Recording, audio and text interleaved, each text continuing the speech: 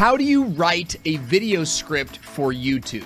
This is a serious question that every business owner needs to think about. Should you make a long video with lots of detailed information, B-roll cuts and cutaway images and items like that? Or should your video be short and sweet and to the point? Well, today I'm going to show you a very simple method for sketching out your YouTube videos before you make them. And if you follow my method, you're going to be able to write multiple videos in one day, which is going to help you to crank out video content faster and help your business to grow.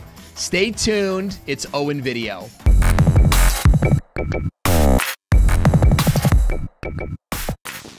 Hey, I'm Owen, founder of the Video Marketing School, where business owners like you learn the art and science of online video marketing.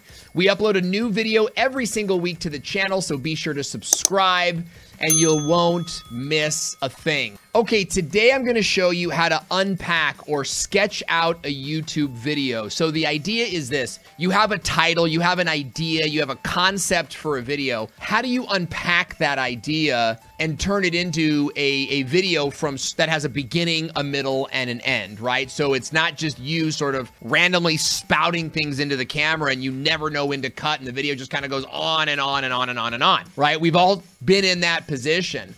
I'm going to show you a very simple 5-step method for unpacking the video idea. And to do that, I'm going to go inside of my Trello account, which is where we are now. Okay, so this is sort of my Trello account. This is where I keep all my video titles and where I come up with all my video titles. If you want to see the video on how I created this board, you can click on the video that's on the top of your screen now. But what you're looking at is we've got 5 different categories of video. I've got my how-to videos, my what are videos, my where videos, my when videos, and my why videos.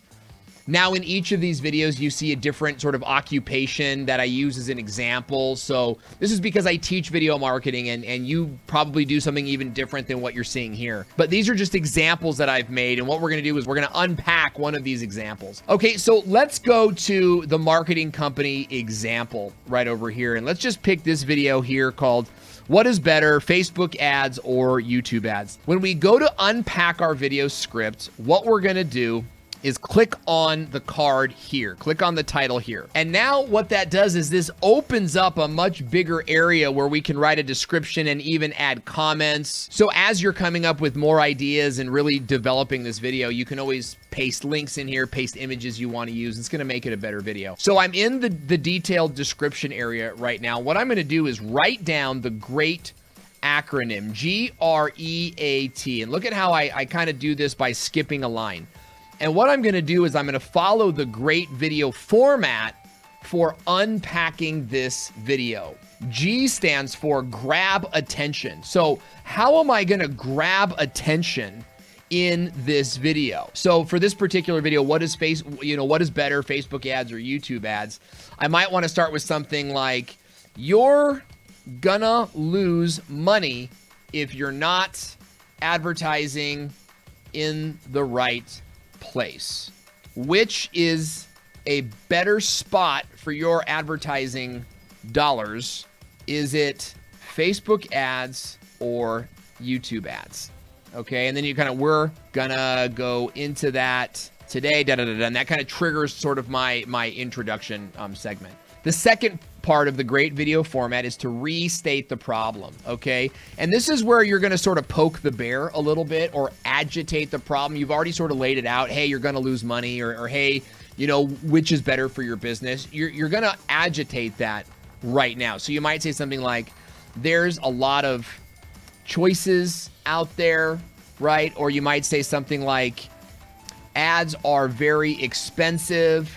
You have to be careful," and kind of unpack that a little bit. Again, you're poking the bear. You want to really make them feel the problem here, right? So in restate the problem, what you're going to do is really just create that confusion and really poke the bear. Poke on the pain point, because in your next step here, you're going to explain your solution and you're going to solve the problem that you were just agitating. So it's very, very important, see, that you're poking them on the wound. You're kind of poking their broken arm. You're going, "Does that hurt?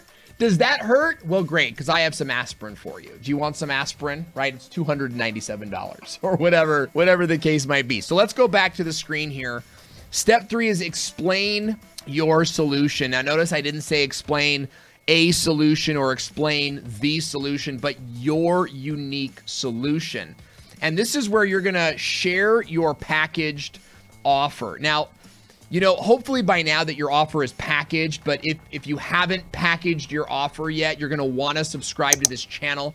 We have a whole series coming out on how to package your offer so that it sounds great. Your customer can memorize it. It gets stuck in their head. So subscribe to the channel because you don't want to miss that. But in explain your solution, you're literally going to be sharing with them why your solution will solve that problem. Now, every company is going to do this a little bit differently. So I'm just going to kind of skip through this one. This is where you're just going to unpack your solution, okay? Now, that brings us to A, which is actual proof, okay? These are your testimonials.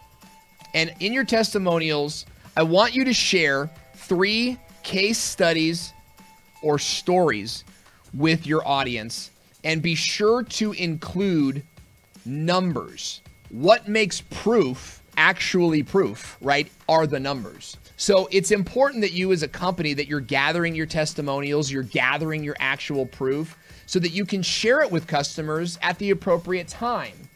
Now, I'm sure that you're all business owners. You've got testimonials from some of your great clients. But if you're in a place where you're brand new, here are some things that you can do in the actual proof section.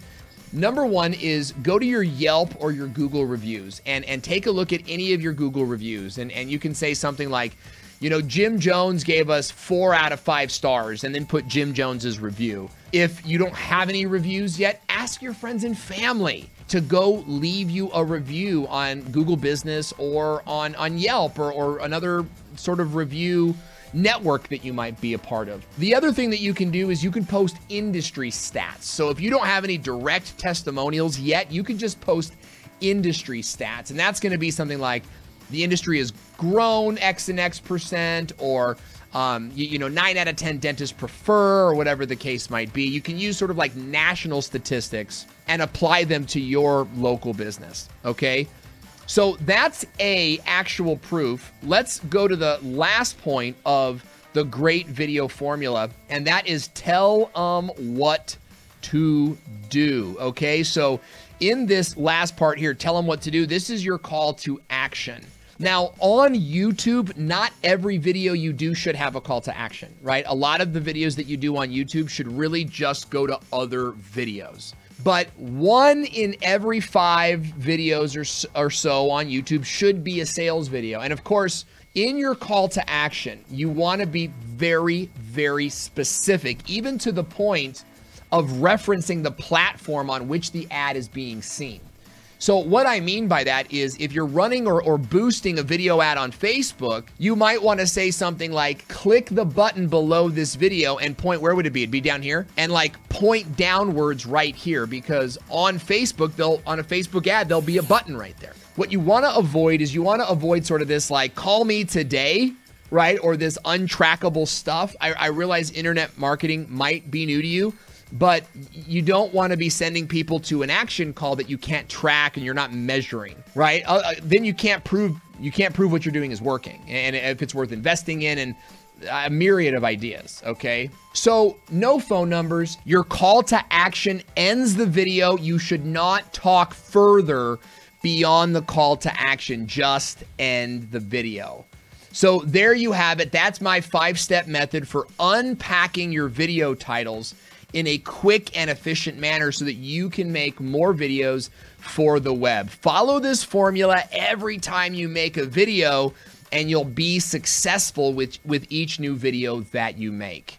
Now, hey, before you go, there is a killer new video that I want you to watch next. Click on this box that's on your screen right now and continue your journey into video marketing to grow your business. Video is hot right now. You got to get positioned. The Video Marketing School is here to help. Click on this video now. I'll see you there. Can't wait.